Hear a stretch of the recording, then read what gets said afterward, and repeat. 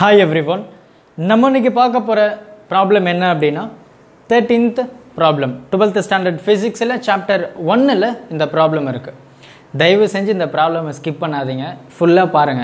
ஏன் சொல்றேன் அப்படினா இந்த क्वेश्चन நான் எழுதுறதுக்கு 20 நிமிஷம் ஆச்சு. அவ்வளவு நேரம் क्वेश्चन எழுதுனேன். அவ்வளவு பெரிய क्वेश्चन. ஆனா ப்ராப்ளம் பாத்தீங்கன்னா ரெண்டே ஸ்டெப்ல முடிஞ்சு போச்சு. எவ்வளவு காண்டா இருக்கும். சோ அதனால தயவு செஞ்சு ஸ்கிப் பண்ணாதீங்க. ரொம்ப ஷார்ட்டான ப்ராப்ளம். क्वेश्चन பார்த்து பயப்பட வேண்டாம். ரொம்ப சிம்பிளான क्वेश्चन தான். என்ன கொடுத்திருக்காங்க அப்படின்றத பார்க்கலாம்.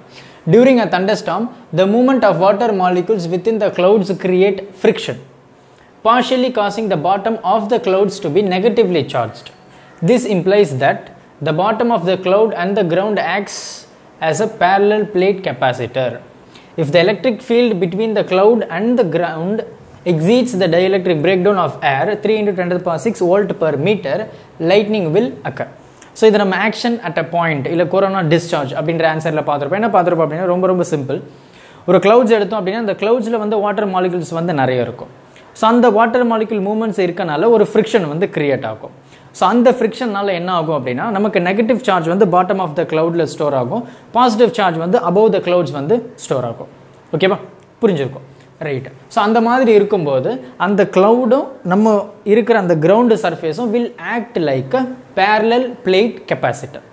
ஒரு கெப்பாசிட்டர் மாதிரி ஆக்ட் ஆகுது, ரைட்டா? So positive and negative and negative வந்து நம்ம parallel plate capacitor அப்படின்னு நம்ம சொல்லுவோம், ரைட்டா? ஸோ parallel அப்படின்னு சொல்லுவோம். Suppose if it is different charges அப்படின்னு நம்ம சீரிஸ் கனெக்ஷன் அப்படின்னு சொல்லுவோம். இதை நம்ம 15th ப்ராப்ளம்ல டீட்டெயிலாக பார்க்கலாம், ரைட்டா? இப்போ நம்ம இதை மட்டும் சொல்லிடலாம். அப்போ அந்த கிரவுண்டும் cloudum will act like a parallel plate capacitor, ரைட்டா? ஸோ இப்போ அந்த மாதிரி இருக்கும்போது என்ன ஆகும் அப்படின்னா நமக்கு தெரியும் the dielectric strength அப்படின்னு சொல்லிட்டு ஒரு டாபிக் பார்த்துருப்போம். அந்த dielectric strength ஃபார் டிஃப்ரெண்ட் மீடியமுக்கு சொல்லியிருப்பாங்க. ஸோ ஏருடைய dielectric strength என்ன? 3 × 10⁶ volt per meter.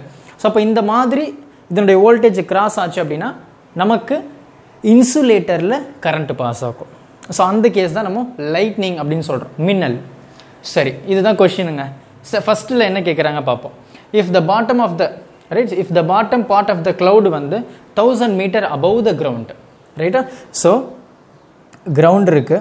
ஸோ இந்த கிரவுண்டுக்கும் இந்த கிளவுட்ஸுக்கும் பார்த்தீங்க அப்படின்னா 1000 மீட்டர், ரைட்டா? 1000 மீட்டர் இருக்கு. Determine the electric potential difference that exists between cloud and the ground. ரொம்ப சிம்பிள். என்ன கேட்குறாங்க? பொட்டன்ஷியல் டிஃபரன்ஸ், இல்லையா?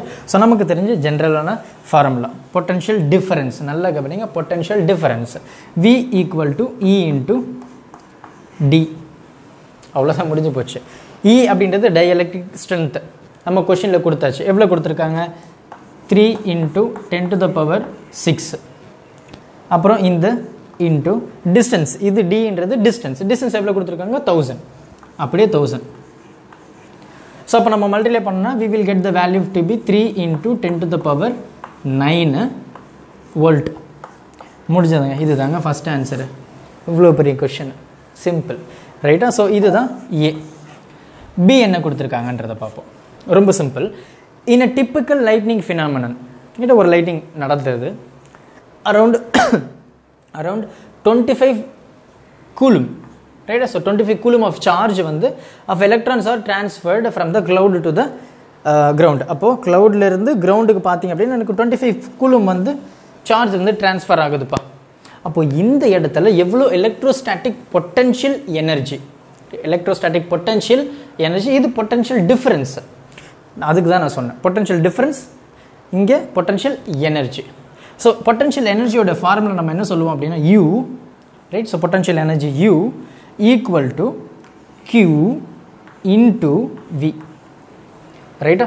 ஸோ இது என்ன அப்படின்னா இந்த ஃபார்முலா வந்து உங்களுக்கு புதுசாக இருக்கும். இது வந்து பார்த்தீங்க அப்படின்னா நம்ம ப்ரீவியஸாக ஒரு 12th ஸ்டாண்டர்ட் படித்த ஸ்டூடெண்ட்ஸ் ஓல்டு புக் இருக்கும், அதில் இந்த ஃபார்முலா வந்து சொல்லியிருப்பாங்க. பேஜ் நம்பர் 16ல் இது இருக்கும். இது என்ன சொல்லுது அப்படின்னா அந்த எலக்ட்ரோஸ்டாட்டிக் பொட்டன்ஷியல் எனர்ஜியை, ரைட்? ஸோ நான் எப்படி டிஃபைன் பண்ணுறேன் அப்படின்னா when I multiply, ரைட்டா? ஸோ நான் பொட்டன்ஷியல் டிஃபரன்ஸோட நான் சார்ஜை மல்டிப்ளை பண்ணேன் அப்படின்னா I will get electrostatic potential energy. இவ்வளோ தான். அப்போ Q வந்து நமக்கு கொஸ்டின்லேயே கொடுத்தாச்சு 25. பொட்டன்ஷியல் டிஃபரன்ஸ் நம்ம இப்போ தான் கண்டுபிடிச்சோம், 3 × 10⁹. ரெண்டுத்தையும் மல்டிப்ளை பண்ணுறோம், முடிஞ்சு போச்சு. அப்போ 25 3s 75.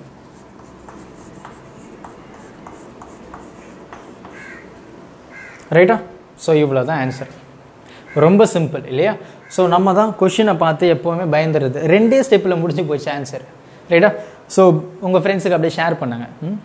மறக்காம நம்ம சேனலை சப்ஸ்கிரைப் பண்ணுங்கள், பக்கத்தில் இருக்கிற பெல் ஐக்கனை ப்ரெஸ் பண்ணிவிடுங்க. Thank you. Help others with a smile.